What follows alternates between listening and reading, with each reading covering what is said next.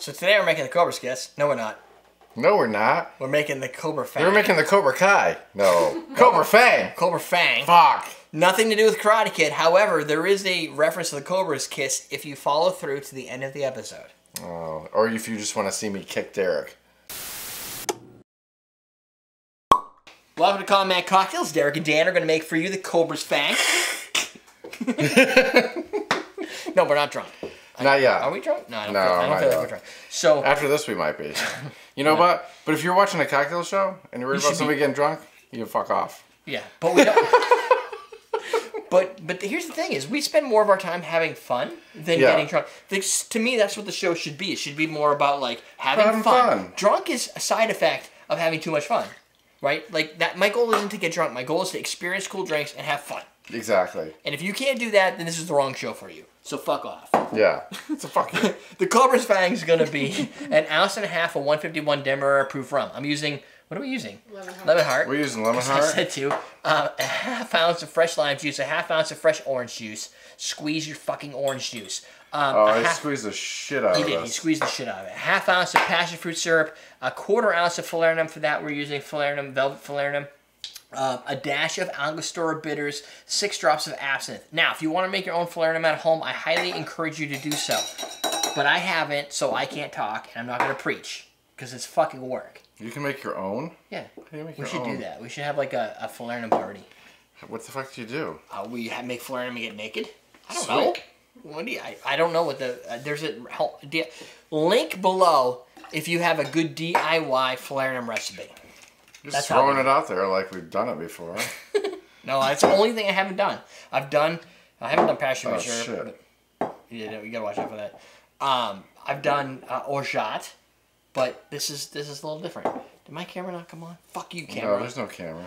How am I supposed to do 6 drops of this shit? Okay, so here's what you do. All right, what am I doing? Steven suggested, he's like, oh, Dan's gonna totally fuck this up. And I'm like, Steven, Steven called me out. So here's the options. I would say, let's do this. This is coffee bitters. Let's just blow this out. Oh, that's too much. Yeah, it's gonna be too much. I have droppers around. We'll use this lemon. We have lemongrass. Well, 6 milliliters is how many ounces? All of them. 6 milliliters. 6 milliliters. 6 milliliters is. 6 milliliters is one. It's like a quarter, less than a quarter ounce. So this is a quarter of an ounce. You just got shit all the fuck over me. Here, use this. It's like a quarter ounce. It's like 0.20. It doesn't taste too much like bitters. Here. Yeah, pour that in there, drop it in there, 6 drops. You want to be precise on this because if you go too much, you're going to end up with fucking something that tastes like black licorice. And that's the last thing we want in our Tiki drink. We've done that with the zombie. It's never a good idea. It just makes it ruins everything. So you've got to be precise with your absinthe. If you don't have absinthe, use absinthe liqueur. 6 like drops like this? Yeah. So that's drops. 1 drop. No, not the whole thing. One, there you go. 2, 3, 4, 5, 6. Done. That's it? Yeah. Dude, do you know what this stuff is? This is absinthe. I drink that shit for breakfast. Look, you can drink it for breakfast. That's not a problem. The problem is it's very herbal and right in your face. Right in your face. Do you like black licorice? No. Okay, so then you don't want a lot of absinthe because this does not belong to this. Did I do this? Was this on here? No, it's right here. No, that doesn't belong to that. What'd you do with it? It probably belongs to it, but it's not the right one. That was on there. Yeah, I probably fucked up and lost the right one. Shake it. You know what that shit is? And you put the wrong cap on black licorice.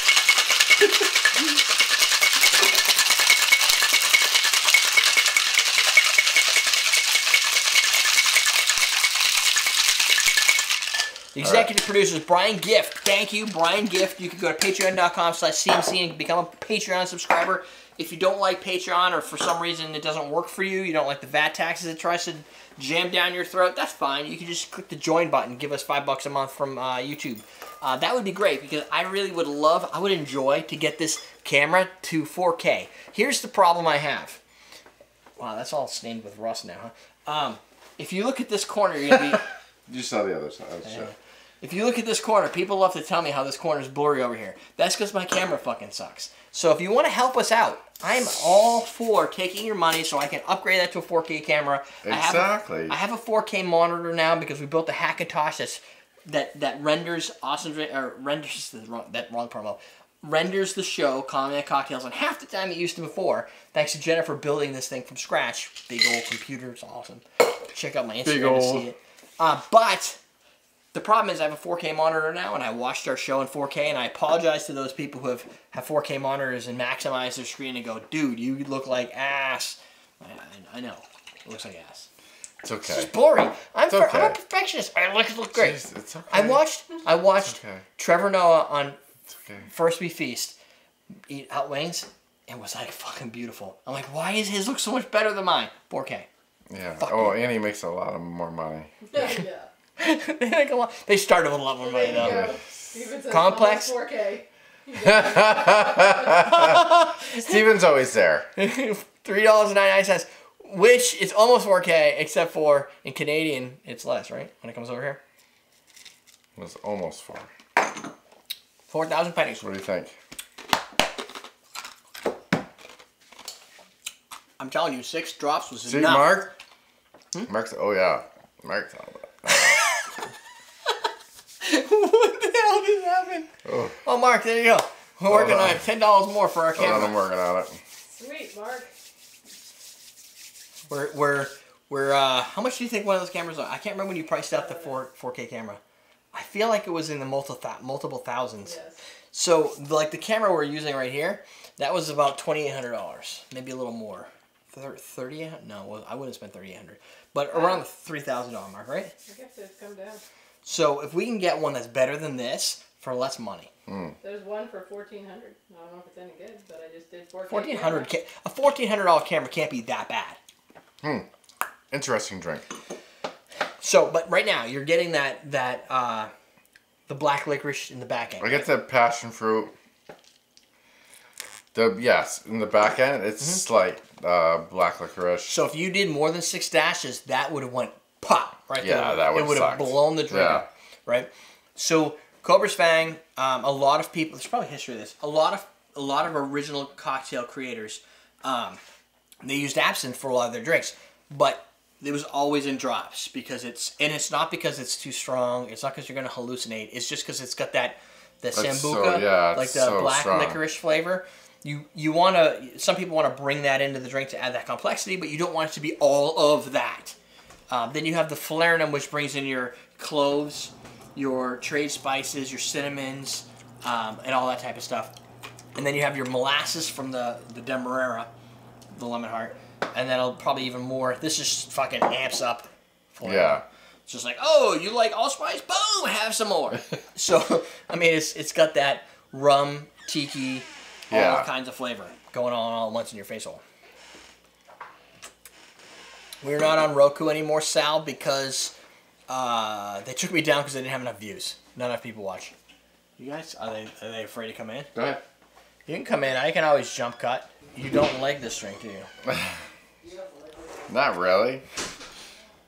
I mean, it's not bad. So I'm feeling like you're not a big passion fruit syrup guy. No, I like the passion fruit. It's like it's always been paired. It's really herbal. It's like herbal hits passion fruit. Yeah. So it's like I want to be sweet, but here comes the herbal side. I feel that. Yeah, like so the orange juice, besides carrying besides being not the alcohol. Yeah. It doesn't bring a lot of citrus. The lime does a little bit, but you're right. It's like a big boat of trade spices just jammed down your throat. Yeah. Like it's definitely tiki. That is definitely a tiki. It's tiki. It's gonna hurt you in the end, but it doesn't have a lot of potency to it. But the potency, the 151 is lost in the fact that there's so many flavors hitting your face. I mean, you can't even. It doesn't do anything. It's there. Yeah. If it wasn't there, it'd probably be flat. But there's no. I mean, you can barely. I mean, you obviously have the rum taste. Yeah.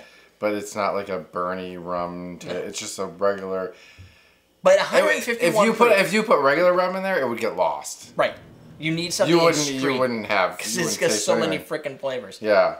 But this drink, like this size drink, is still like a drink and a half, alcohol-wise. So if you really love this drink and you had 2 or 3 of these, you're probably gonna wake up with your dick in your hand. Probably.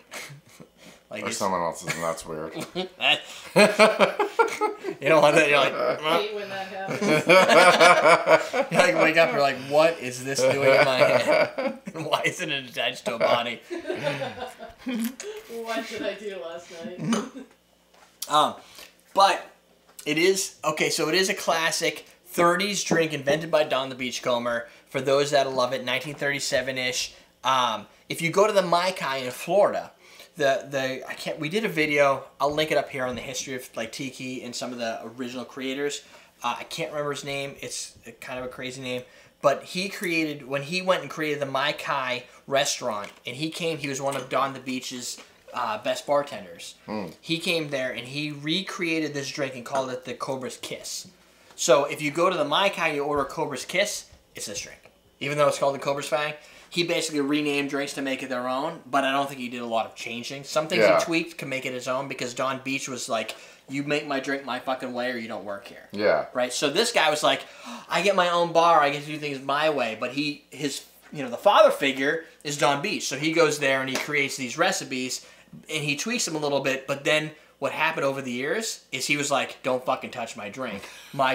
Don't change it. So he turned into the same thing that he was trying to avoid being. So you can get the Cobra's Kiss or the Cobra's Fang. They're probably going to be very similar, which is passion fruit, Demerara, 151, and trace spices up in your ass. It's starting to grow on me a little bit.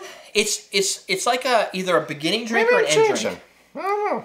We'll see. You know what it is? It's like fudge. There's just so much going on that you have to... You kind of want to taste it together and just like figure it out. Right. And it is pretty complex. It's complex and creative. You just have to appreciate for what it is and probably just drink one. Which is probably why it's 151 proof. Typically, I think the original would have used lemon hart because lemon hart is kind of like the classic Tiki 151 product. You know what? Use anything. Use Use Don Q. Q's soda. Use Don Q.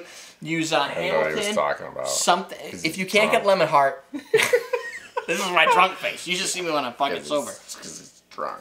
Don't use Bacardi 151. That's all I'm saying.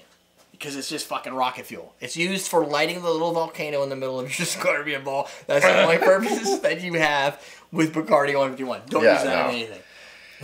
No, that's just. I mean, you can actually taste this. Yeah, there's very few drinks that use lemon heart. That lemon heart is the center. Yeah, it's usually like, oh, I'm just gonna add this on the top for floats or for whatever. Yeah, but not for the actual core component, which is a little bit weird. But it works. Good. Little taste of history right there. That's it. Tiki drinks on the sidebar. Did we mention Summer 19 is our coupon code for? You can get some of this syrup there. Yep. You can get past or these new glasses. Yep, you can get these. These are 8-ounce Coupe Glasses. I just got them in stock because we had one of our, not even a fan, it was just somebody who found us like years ago, broke one of his at home. He lives in like Watertown, New Mass. And he's like, I needed more of them. I didn't have them in stock. So I ordered them just for him. So that means we got more because I can't just order one. See what he does? I am a people person. He is. So buy my stuff. Shit, yeah. So there's a bartender kick down below too. That's it. We're teaching you how to drink. That's all I say.